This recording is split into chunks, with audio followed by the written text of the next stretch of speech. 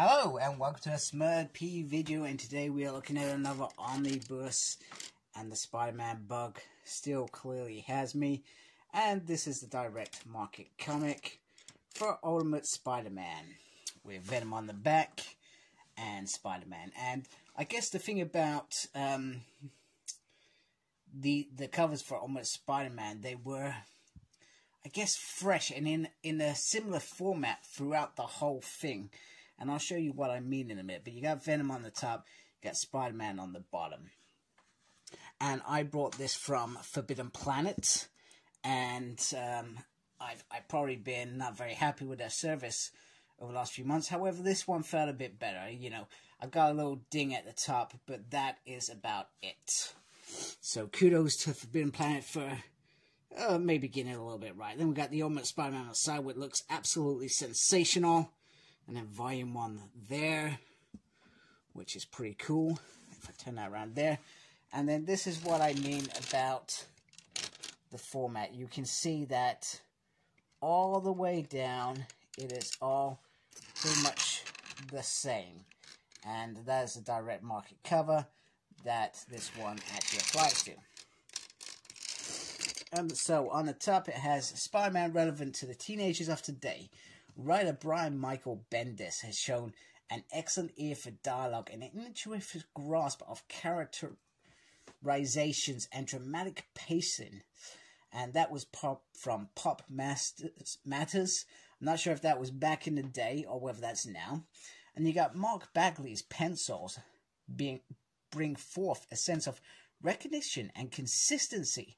Bagley delivers some incredible stuff, far surpassing anything I can recall seeing. I feel like that's pretty decent. So we'll take the dust cover off. Come on.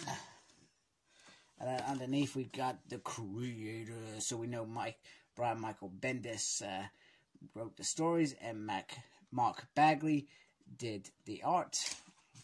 And then on this side, it's got a little synthesis, etc.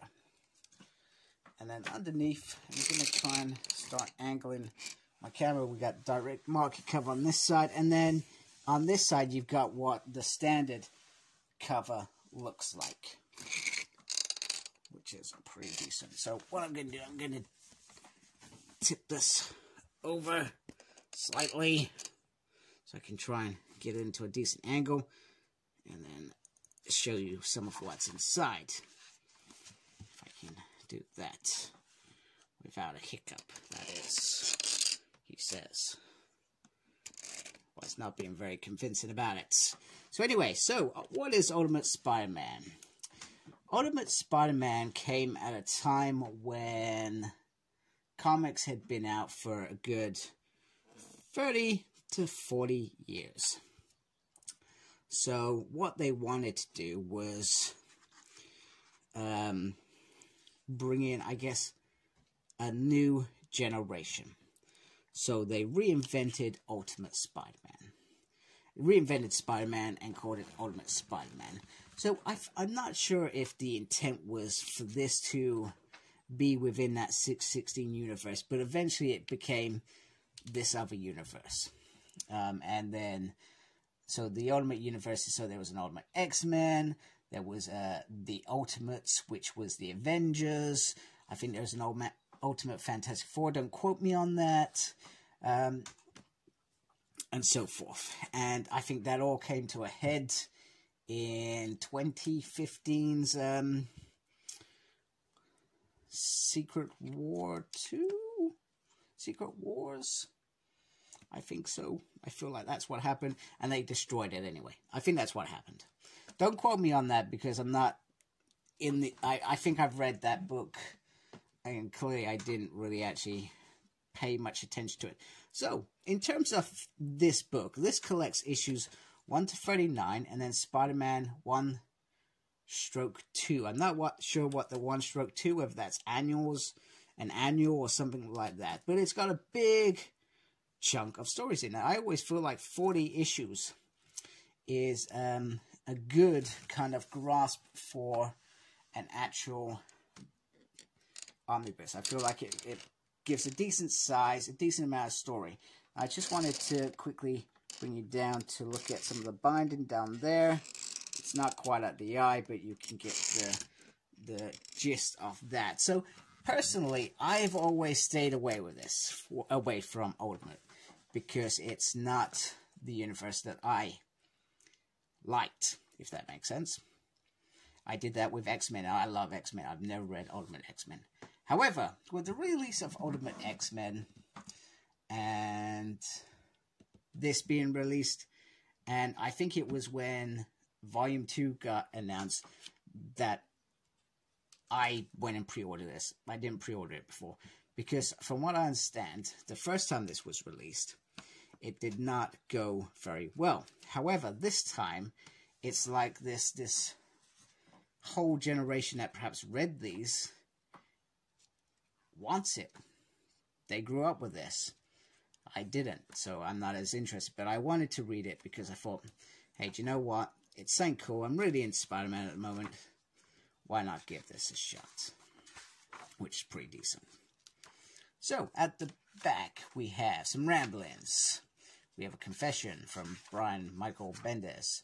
Genesis, whatever that means. Communication. So I guess this is about how this came about, which I'm probably quite excited to read how this came about. Then we got Sketchbook, Spider-Man. How does Peter Parker look? Mary Jane, Harry Osborn, Aunt May, and Uncle Ben. Now, I could be wrong, but maybe I could be wrong. Maybe this is what Andrew Garfield's Spider-Man was meant to be based on. I could be wrong. Could be talking gibberish. Maybe he's meant to be on the, I don't know, normal one.